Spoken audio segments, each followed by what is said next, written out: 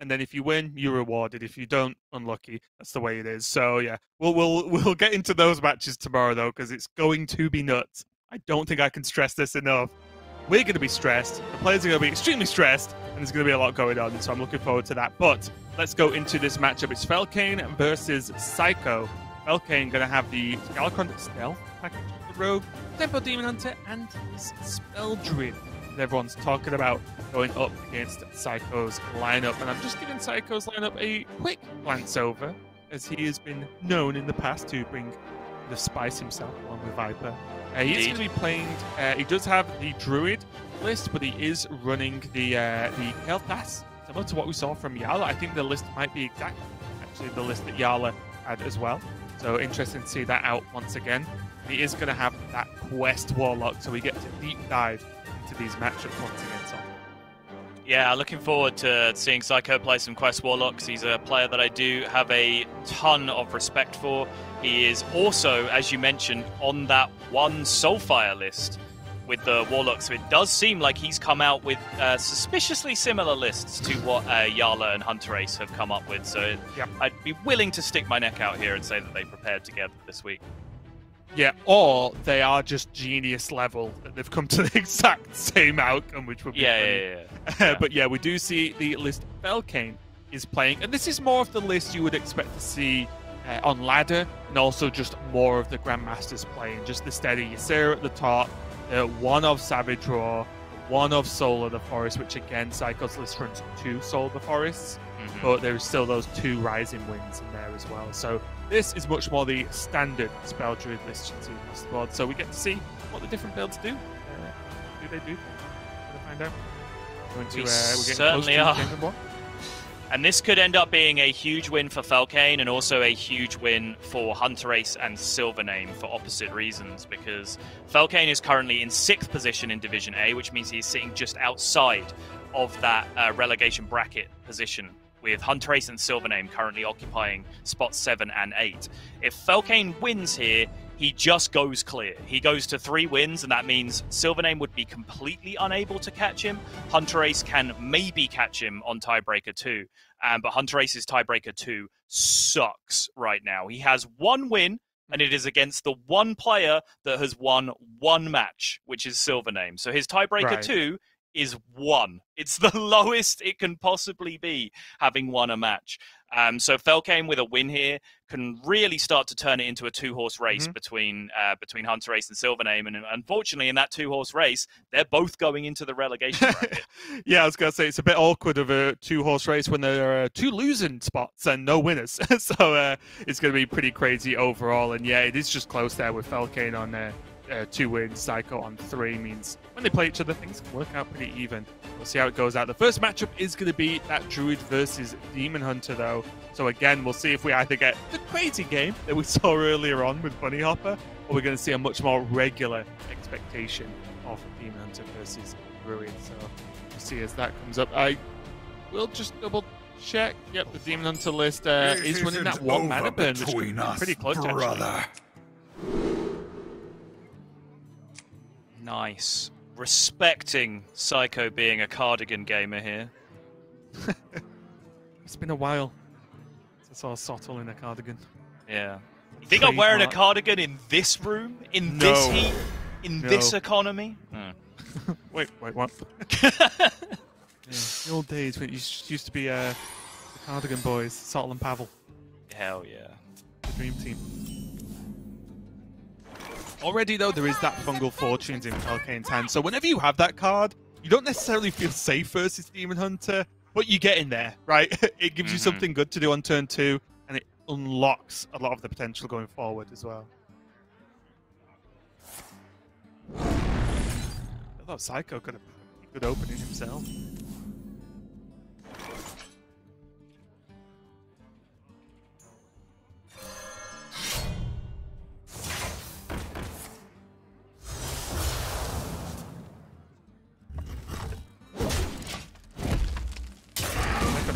Help with that Twin Slice. Going to be able to use the Umber Wing to actually clear off the threat and keep this Battle Mage alive. And that was it. What do you think about that, Sol? The Panther versus the Fungal Fortunes. Obviously, it was to contest the 2-2. But do you think that's something that pays off a lot of the time, or do you think it was more important for Felkeine to draw some cards? I mean, he needed to occupy turns between now and the turns he's popping off anyway, right? Like, he had these weird dead turns where even if he were to Fungal Fortunes on 2, he didn't necessarily have a plan on 3.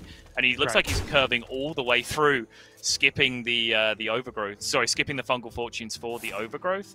But I think the answer is both to your question. I think it is something that rarely works, but it is also something that, you know, is worth going for on the odd occasion it does work, because it's going to save you 6, 8, 10 damage over the course of the game if you're able to kill that 2-2 on turn 1. I gotta see, nice. The Crystal Power's drawn for Felkeine is huge. I mentioned earlier today, Crystal Power against Demon Hunter just so often gets the job done. Whether it's killing the 2 health threats, mainly the Satyr, or just healing you up for a very, very cheap amount of card. Felkeine is getting there, but he needs to almost like actually draw Mount Seller or exactly Overflow next to him. Demons. Demons.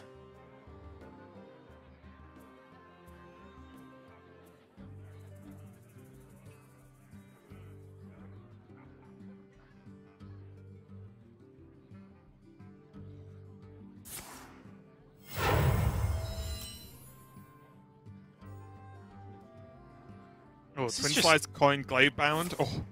It's just so much damage already. Yeah. Like, you can just legitimately be counting damage here, especially after you just saw a Crystal Power come down as well. Overflow just will not react to the board state, and I think playing the 4 health minion is pretty key here, because this is the turn where, you know, Bog Beam becomes active.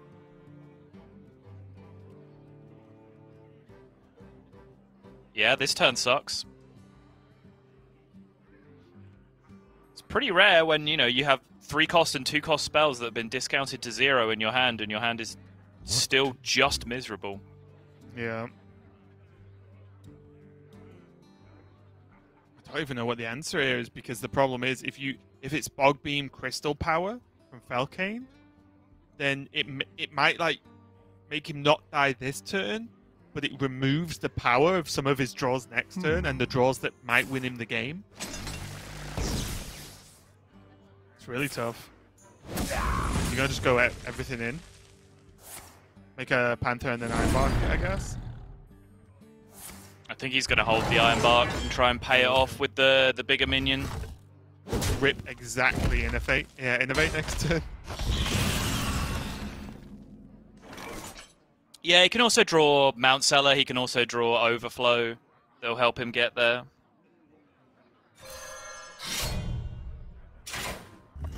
And just do this as well. Save the Twin Slice for next turn with the Altrius. Means that this is not looking too good for Felkeine, and we might be off to a very quick start in this series. Oh! Oh! He actually did! My dream is your... He actually ripped exactly Innovate! Wow. Is he still Look dead? at Felkeine's face. That is literally the face everyone makes in this scenario. He's still dead, Raven. It's still funny, though. Is he? Can you do 50? The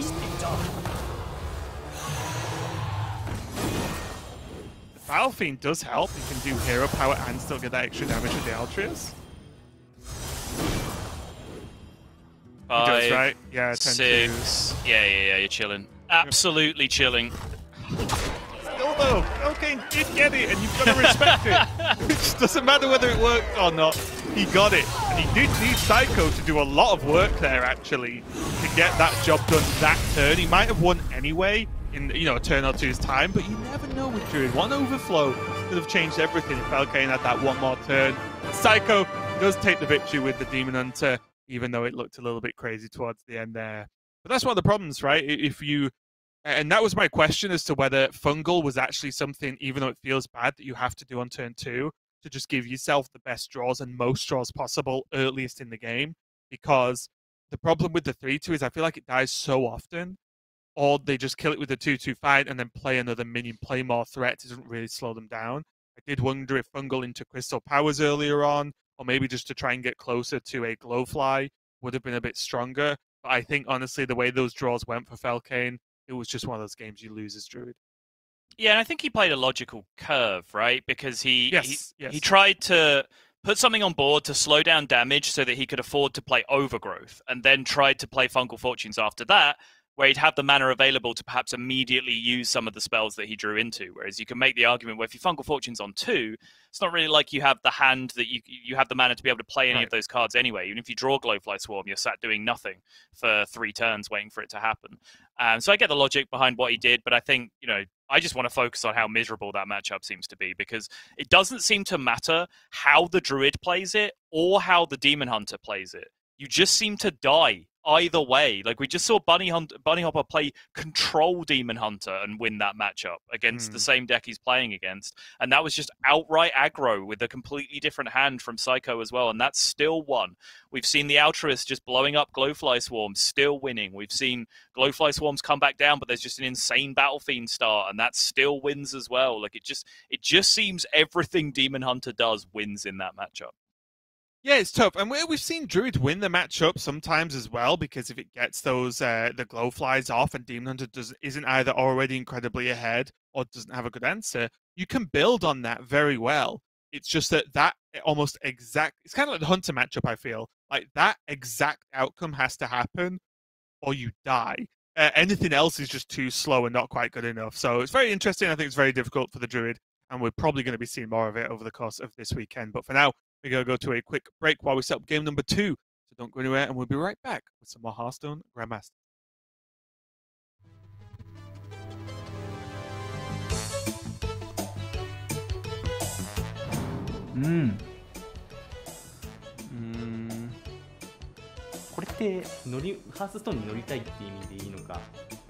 Okay, let me think. 노자리요. 긴 비행 중에 체력이 딸려도 그 생명력 잘 채워줄 것 같아가지고. 我应该会选那个死亡之翼吧，因为我觉得他那个动画特效特别酷，因为他骑上来应该也蛮酷的。I'll choose. That'sハースストーンのカードに乗るとしたらデスウィングに乗りたいですね。デスウィング看过他们写的。 I want to ride Isra because I think his human form is really beautiful. Cool. Alexstrasza 是红龙。为什么？因为我只有想到这一条龙啊。Rich Alexstrasza 两个吗 ？Really? Oh, I didn't know that.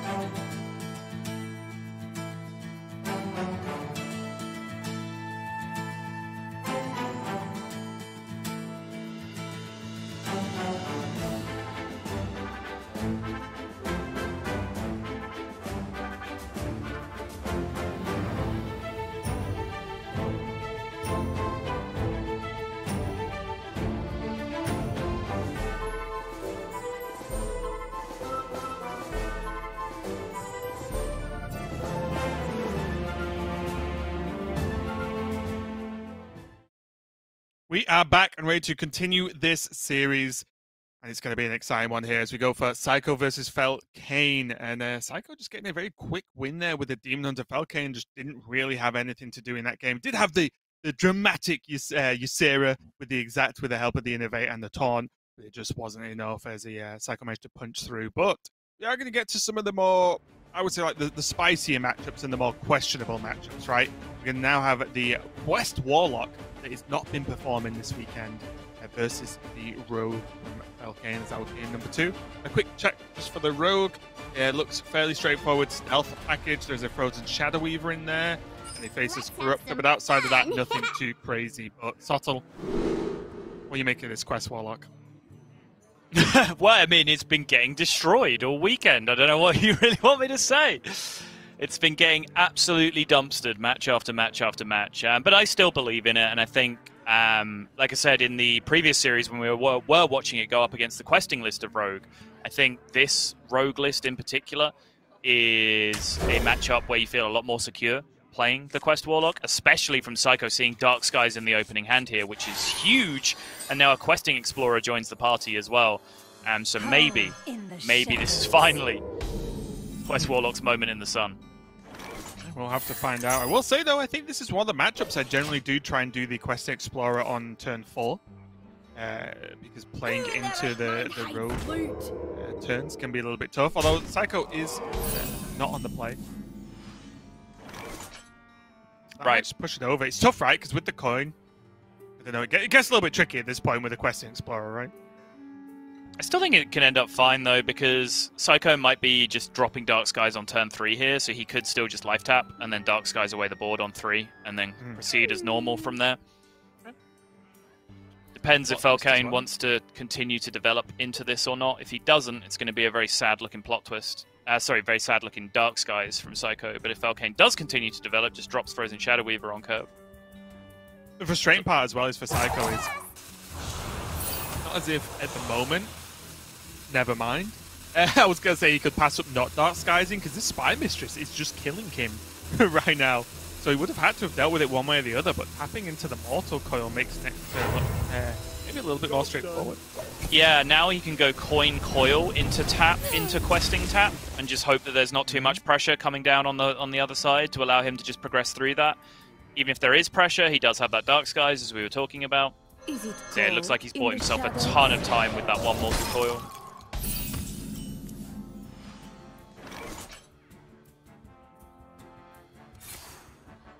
The Shadow Weaver, not to be sniffed at as a 4-3, it's going to deal even more damage, so Seiko just being a safe deck and everything else. Okay, just has a curve though, it's so weird to see Rogue do this. Yeah. just a hard curve out minions. Just playing Highlander Hunter with Rogue right now, just biggest minion on curve, get going. Of course it's the right way. I'll go for the tap into the Questing Explorer, keep the hand size high, but not go for that plot twist quite yet. Right. You'll hear debates over whether you questing first or tap first in that scenario. Various implications as to what you would rather draw. If you want to have like a double questing turn, for example, then you can questing first and try and hit the other questing. But yeah. I think when hand size isn't as much of a deal, I think it becomes a little bit simpler as well. Yeah. Like there aren't that many things that you would want to like specifically draw into with questing.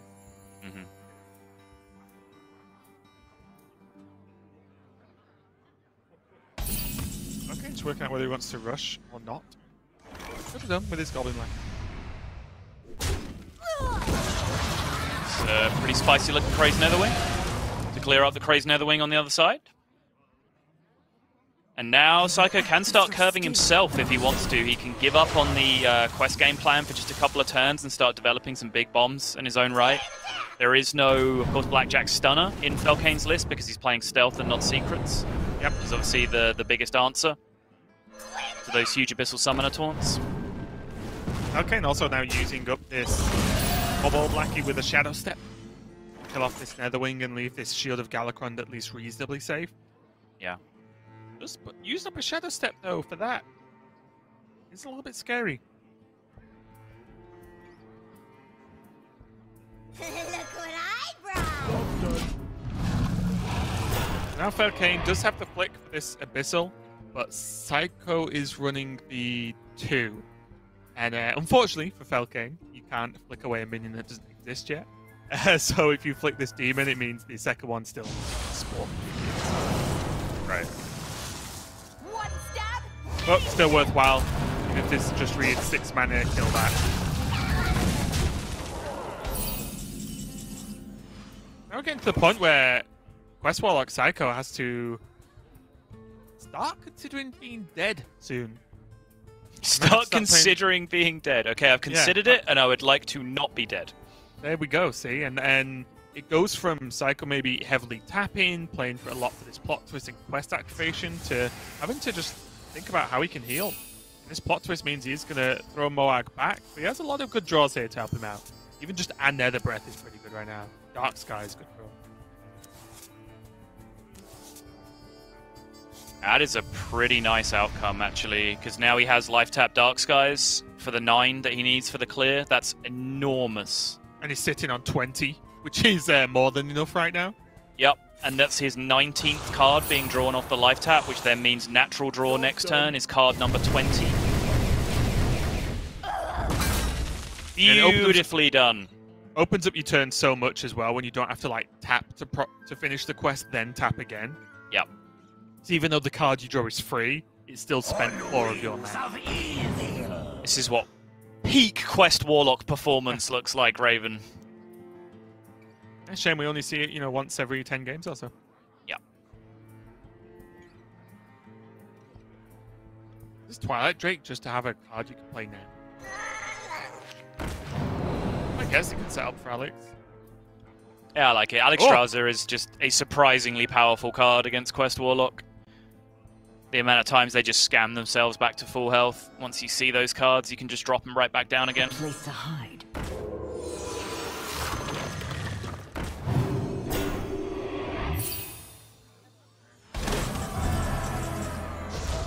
That was actually really nice. The Wasteland Warden thing. That's the wrong card. Wasteland Assassin. That's it. Wasteland. Zephrys is active, by the way. 13 cards remaining, which means it is. that is also active. Of course. Oh my goodness. Seiko having the rare struggle of having just too many good things to do. Just play it all. Abyssal Summoner, Giant Taunt, make space in your hand. 2 dragons go in with Dragon Queen Alexstrasza. Get 2 playables, win the game.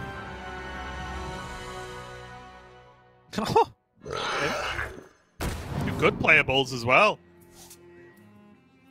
They're not the crazy legendaries, but honestly, drawing more cards, putting another taunt in the way, yeah, more than good enough. Yeah, it does just weirdly mean that he ends up with 10 cards in his hand at the end of the turn, though, which is the one thing he would have liked to avoid. Oh no, such an unfortunate turn for Seiko. Yeah. How unlucky.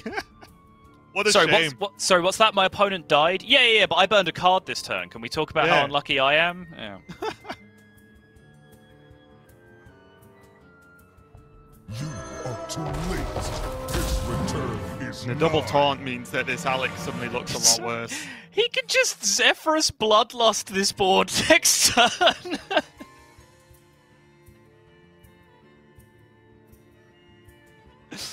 This game was not okay, Raven. Now Felkeine has to seriously consider being dead. Yep. And I've considered it, and yep, he's dead. Still 15.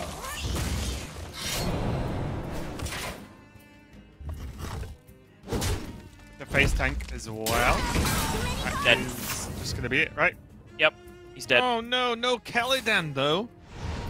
Yeah, it still has the fact that he can Nether Breath as well, just an insane amount of damage.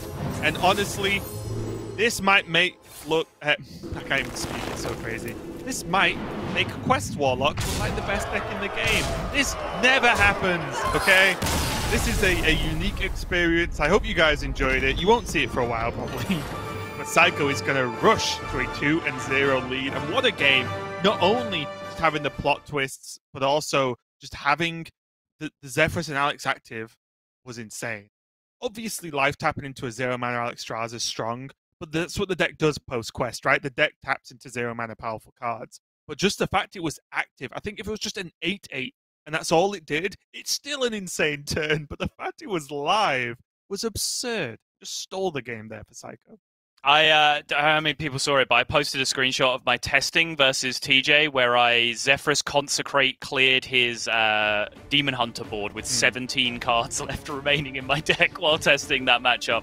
So I've got Seiko beat on that one, but I did not quite get the power play of the tap into the zero-cost Alexstrasza to round that off as well. But yeah, that was absolutely absurd from Seiko. And I will say that, yes, Quest Warlock has got absolutely destroyed.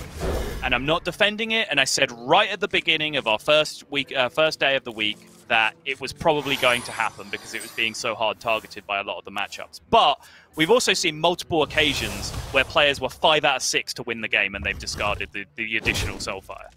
We've also seen multiple occasions where the exact opposite of that happened and they drew absolute trash throughout the entire game and nothing happened. So, you know, just factoring that one insane high roll into the stats, it's not like that's invalid. Like, that's what the stats cover. They cover all ends of the spectrum, whether people are getting lucky or unlucky. Exactly, and that's why it's for me it gets exciting the more we see, right? Because it's just the more games get played by good players. So we'll get to see that continue over the course of the rest of the weekend. But for now, the guys have just got straight back into the next game. Seiko on this Druid, his only deck left to win with. Maybe the hardest one now that Quest Warlock's gone. Grab a win with, whereas Felkeine on this Demon Hunter. So we're going to see how bad the matchup used to be. We're with you. And if there's any hand that might just be able to get there, it's this one from Seiko. Double Overgrowth into Mount Seller plus a bunch of, at that point, incredibly cheap spells. But the problem is, Felkaine's just put the problem minion in the way. And the problem minion is Satyr Overseer. Satyr Overseer is about the only must-kill minion in the early game. You can leave a Battle Fiend up to keep on trucking. But that thing, that represents too much damage over time to be leaving hanging around. Yep, and the list just don't run Starfall anymore. So there's not a way of going, okay, I'll coin Overgrowth and maybe I'll draw Starfall to snap back here. It's just not going to happen. Again! Disgusting.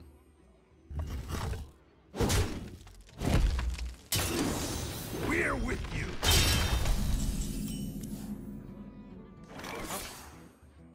At least to me, Sottle, yeah, and to Seiko as well. There isn't even a consideration for bog beaming that thing down. The ramp has to happen because now there is actually still Exotic Mount Seller, Coin, Bog Beam, and, you know, maybe the card off the top of Seiko. So there is still a way he can fight back. Yeah, he would really like that card off the top to be an Innovate at this point, because then he has Bog Beam, Coin, Innovate, Fungal Fortunes into more stuff. And more stuff is going to be required because this board is way too big to be messing around with right now on Felkaine's side of the board. Glowfly Swarm ain't it. Oh! No, but can he just Fungal Glowfly now instead? And then try and do the Mount Cell thing next turn? Maybe he actually Fungals and uses a Bog Beam on the 4-2? How curious. Maybe that's just better. Feels bad because Mount Seller is so good versus Demon Hunter, but the Mount Seller turn right now is too weak, I think. I think he has to utilize this Fungal Glowfly turn. Can still draw Moonfires, which would help a little bit. So many contradictions. Gets him closer to an Overflow, maybe. Gets him mainly closer to the Ironbarks. But any cheap spells you draw, you have to end up using immediately to relieve the pressure anyway, right? So you don't even get yourself a good Mount Seller turn the next turn. Right, but you might, by doing it this way, you might not need a good Mount Seller turn. Okay. So in that case, he's just going to double Bog Beam here? Yeah, sure. This board's just like, yes, might not be single minion by minion as strong, but it's just better, right, than a halfway Mount Seller turn. Sure. gives him a chance. I mean, we can see that there's Warglaves there. Now there's the Skull of Gul'dan off the top if he really wants it to set up for the Altruis. But most importantly, there isn't an Altruis clear here. No. I think this might have just given Seiko the best chance he possibly has, which is weird because don't get me wrong, Mount Seller is 100% the way you want to go against Demon Hunter because of the high and variable life of the minions. Yeah. There is just a Warglaves, though, before we get too carried away. So yeah, no, there is. Felkeine is not struggling too much here, but he would really love to not have this problem to solve right now and just be happily jamming all of his damage into Seiko's face and not having to think about Hearthstone. So right now, he's having to think real hard about Hearthstone, and no one wants to be doing that in his scenario. I play Hunter. Warglaves. Exactly. It's not going to be used here. Not going to be used to clean up. Felkeine, I think, just setting up for an potentially uber Altruis turn next time. Yeah. I'm just making noises now, but Twin Slice twice with an Altruis. With high health and any minions you can make. Yep. I mean, you say that. I supply only the finest creatures. There is one significantly a minion that's significantly larger than most here. Oh, he got a taunt.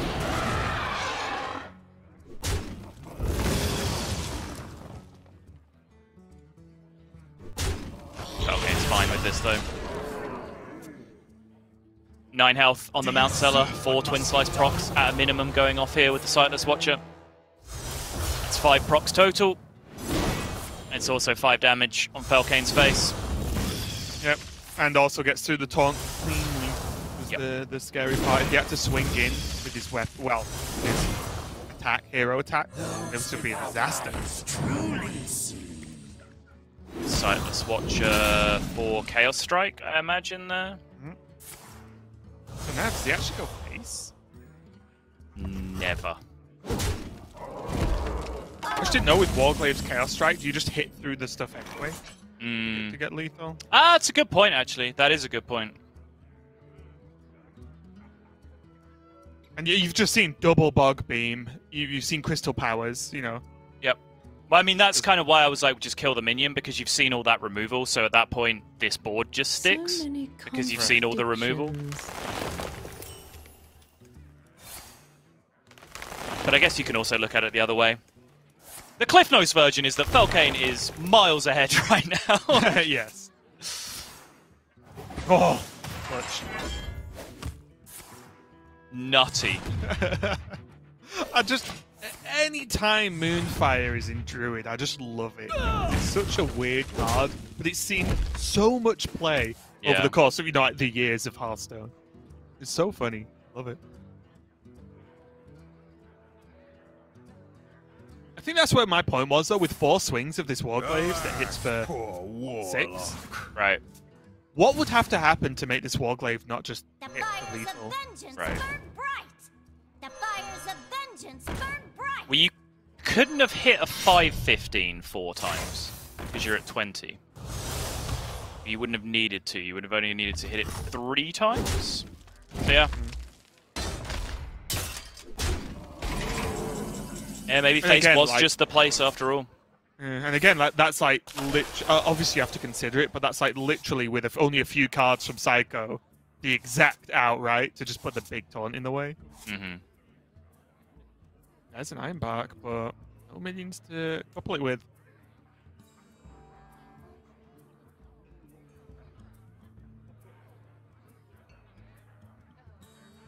Unless I'm missing something, it looks like we're going to be going to a game number 4.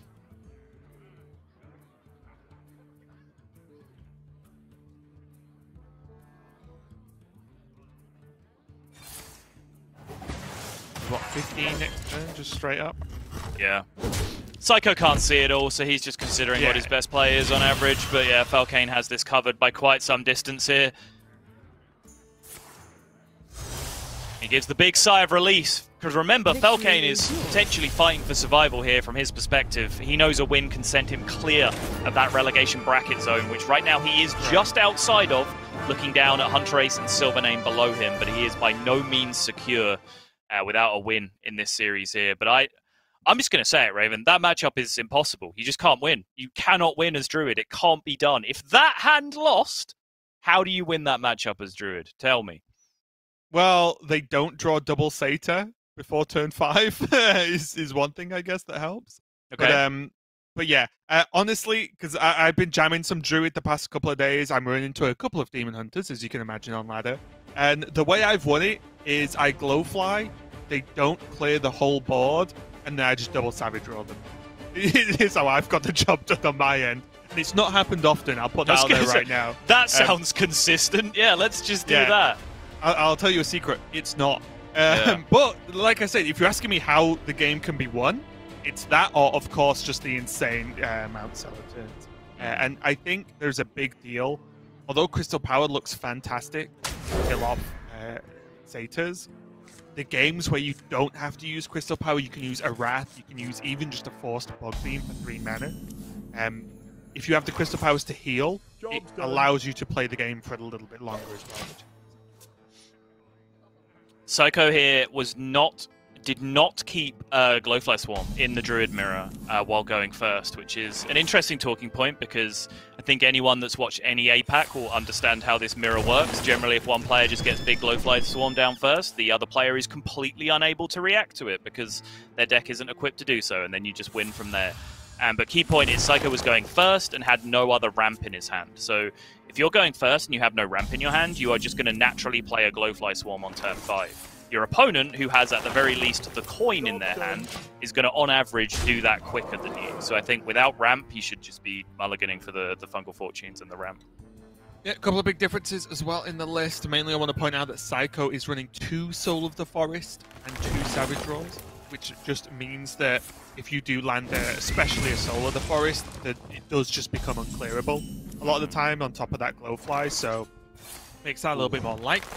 Not really as much of the early stuff, the one of Rising Winds, for example, but so far Seiko's doing a great job of ramping, and Mount Seller, Overflow, Ironbark, it's all there. So. Oh, Felkeine is just so fun to watch.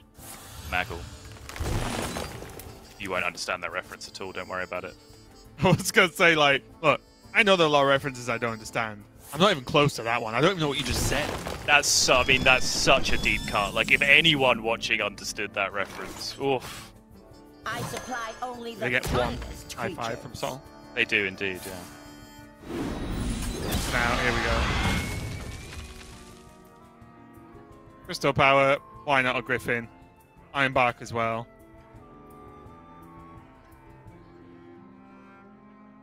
It does only have 1 health. Is there ever a consideration?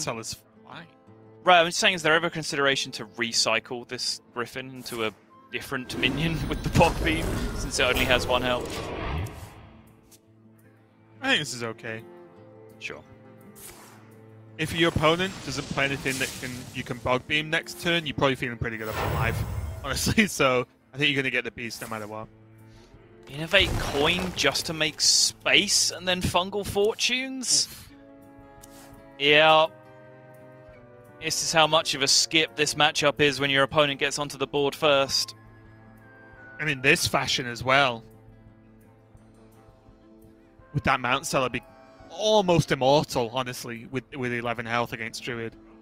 The Wrath can be used to clean up this Griffin and draw more cards, though. Well, it's just more damage that isn't going into a Mount Seller.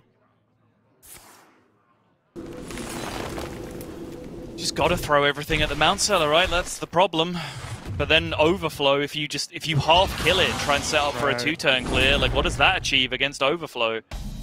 Yeah, and honestly, I was gonna say, I think the answer to that question is if your opponent has Overflow, like GG, buddy, next game. Right. You know, like. I was going to say, without sounding too pessimistic, without Felkeine actually building a big board, so Glowfly, or somehow, obviously, couldn't that turn, but somehow fighting back with his own Mount Seller, you're just not going to win. It sounds a bit harsh, maybe a bit boring, but that's just the outcome. This pop-off, though! The rarely seen double Mount Seller? Cross that off your Hearthstone bingo, because I've had that one on my card for a while. He doesn't even have room for all these beasts! I don't think I've ever seen a double Mount Seller. I'm being serious. I think this is the first time I've seen them both on the board at the same time. I concede. Like I said, there's nothing Felkeine can do. Seiko takes the victory, goes up for 4-3 score in Division A there, but there's just nothing he can do because you need a turn to build a board, then you need to hope your opponent doesn't just use his turn to clear the board, and then you can start doing things with Savage Roar, with AoE buffs, with removal tools. And that, unfortunately, is just how almost black and white the Druid mirror match is. If you have a board and they don't, then you're doing fantastic. And even if they can scramble together a plan, it's at minimum a 2-turn plan, assuming you do not have removal yourself, which is unlikely at that point in the game. So congratulations to Seiko getting the win. It was a pain to watch for Felkeine, and just imagine the world we can live in, where Felkeine's been in Grandmaster Season 3 only as one of the newer players, and then he can go out through Division A relegation. I refuse to accept it. He's way too fun to watch to be getting relegated in one series. I want Felkeine to stick around. But that does bring him one step closer, as you mentioned, because that series has two major implications now. Firstly, Seiko is now giga-locked for playoffs. He pretty much was beforehand as well, but he's now absolutely 100% nailed in. No way that Seiko will be down in that relegation bracket come the end of proceedings. But now, secondly, Felkeine has now become the standing target because that was his 7th match that he's now played. And his standing total now sits at 2 wins, which means that is all that Hunter Ace and Silvername are chasing down. Silvername himself only has 1 match left. So if Felkeine could have got to 3, Silvername would not be able to catch him on 3. Hunter Ace still has 2 matches left to play. And both of those players, Silvername and Hunter Ace respectively, both have 1 win to their name, which means because Felkeine lost there with his fate in his own hands, he is now much, much easier to chase down for both of those players. Yeah, it's going to get intense tomorrow is all I'm going to keep telling you, because it's true. We are going to see Hunter Ace play later today, one of his matches. Obviously, with 2 matches left, it means they have to play today and tomorrow. So we'll see him a little bit later on. But for now, as we are just past halfway through the day here in the European Grandmasters, we're going to go for a break and set up our match number 4. So we'll be back shortly with that match. Don't go anywhere.